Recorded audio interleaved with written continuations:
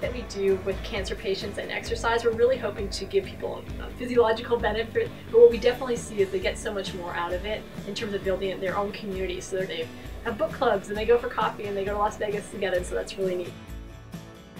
Kristen's team went over and beyond just researchers in this study. They were there for us, they listened to us, they laughed with us, they cried with us.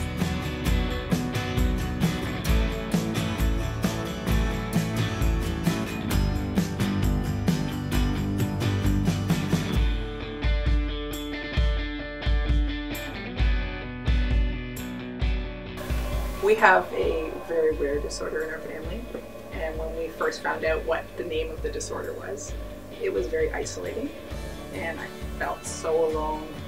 Nobody knew the name, even doctors. Due to research, doctors know the name, they have plans for us to help us, and it's changed our whole world because now we have a community of support.